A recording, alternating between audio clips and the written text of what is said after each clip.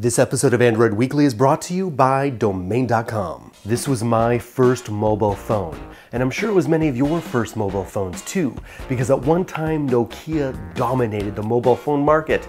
Now the interesting question is, what would Nokia have to do to come back today and just crush it? Now, about a year ago, I asked you guys if you would be excited about an Android-powered Nokia phone, and the response was strong. Because for an entire generation, the name Nokia will stir up a lot of emotion, from the iconic 3210 to the symbolic N95.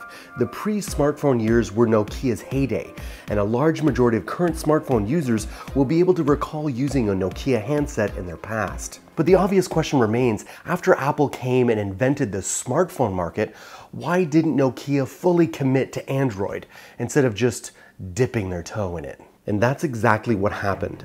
The company introduced the Android-powered Nokia One tablet in November 2014.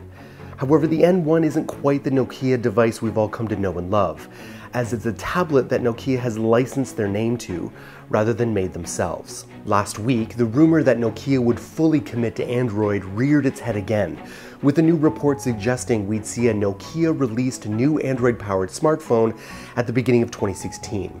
When the clause in the Microsoft deal preventing it from making devices expires. However, shortly after, the company issued a statement denying any move to enter the smartphone market, but conceded that it would consider brand licensing like it has done with the N1. Looking back at Nokia smartphones in the latter stages of Symbian and the Windows Phone era, and one thing is painfully clear: Nokia's problem was always its software. Symbian's inability to develop an iPhone challenger, and the failure of Microsoft Windows to capture the market. Yet Android can solve all these issues. Now, for those of you who believe that Nokia's days are done, you gotta remember this. The Nokia brand name is arguably the Finnish company's biggest asset, as indicated by the 20,000 N1 sales in just 4 minutes when the tablet went on sale in China. People still want to buy Nokia products. Nokia had a large part to play in the market share that Windows Phone enjoys today, and the brand is still powerful enough to likely make Nokia's return to mobile successful. Remember that marketing history lesson I gave a couple weeks ago? Nokia has to create their own category and dominate the category. Who was the first one to create the tablet category in mobile devices? It was Apple. Who dominates the tablet device market now? Apple. Who created the new category of phablets? Samsung. Who dominates the category? Samsung. So the question is, what category could Nokia create? Now this is so hard to do. Why? Because for us humans, it's really difficult to imagine needing or wanting something that we have no experience with. So for example, before Ford made the first automobile, people didn't say they wanted a new automobile, they said they wanted a faster, cheaper horse and carriage. This is why the first car wasn't called a car, it was called a horseless carriage. So for a while, there was just one type of automobile, until eventually you had different categories of automobiles. You had a van, and then boy, that opened up a whole new set of categories. You had minivans, passenger vans, cargo vans, then a truck, half-ton truck, full-ton truck, and before you know it, we got Jeeps and endless amounts of categories. Nokia has to create a new category of mobile devices. What could that be?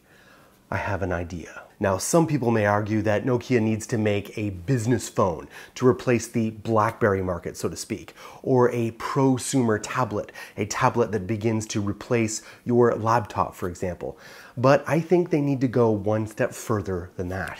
You see, there is one painfully obvious problem with all smartphones. Although they have opened the world to us, in one respect, they've also shrunk our world to 5 inches. You're out to dinner with your family, everyone's like this. You're walking down the street, everyone's like this. Box is still stuck under his car, so who knows how long he was driving with that box under. People even driving their bloody cars. So now imagine a piece of technology that gives us the power and access of this, but allows us to open up to the immediate world around us. Now I know what you're thinking. You're thinking, Jayce, Google already tried this with Google Glass. No, no one should have Google design hardware. It looks like it was designed from someone from Revenge of the Nerds. Never been out with a girl before. We need something that's both powerful and discreet, that's inobtrusive, that doesn't create a barrier between me and the immediate world around me. So the question for you is, and I want to read them in the comments below, what category could Nokia create and dominate? Think outside the box. I look forward to reading them. Now I'm a big fan of Jeremy Shoemaker, otherwise affectionately known as Shoe Money. And I was listening to a podcast of his where he says what I said last week. He will not choose the name for a new business unless he can get the .com. Why? Because no domain name extension tells your story with the same level of trust as a .com or .net domain name. .com and .net domain name extensions inject credibility into your online presence. And who doesn't want more credibility? You can save 15% on domain name and web hostings when you use our coupon code ANDROID at domain.com checkout. Don't forget, 15% off when you use our coupon code ANDROID. When you think domain names, think domain.com. So I wanted to point out, Mr. Joe Hindi, that I noticed that not only did you not buck up and be a man and eat the fruit, but you have not responded to my challenge. What's going on, Mr. Hindi? I'm waiting. You guys know the drill. Here, down in the comments, and my brothers over here. I shall see you next week on Android Q&A.